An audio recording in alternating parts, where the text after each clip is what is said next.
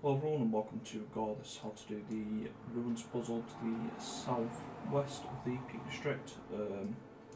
Very bottom corner, where this marker is here is basically where the solution is for the puzzle, so you can just head over that way now. There's a big tower just here, and you can see the lineup from the bottom if you choose to. The green one there and the brown one here, or you can climb up by sprinting here. Nope. You sprint afterwards. Then jumping up and grabbing onto there, but of course because I'm recording I'm not going to hit it right. To open up this gate as well, there is a lever up top. You can just shoot an arrow from down here onto the mechanism and that will open the gate. But let's crack on with the actual puzzle. So head over this way.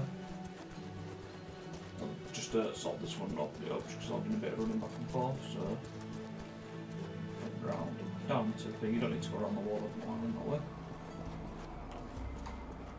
Drop down to the bottom. And when it's solved it should look something like this, providing your puzzle is the same. And other bricks kind of have variation, but I'm not sure if these do, but I think they do. And some of the brick puzzles I've seen kind of have variation from safe to safe, but they should help you.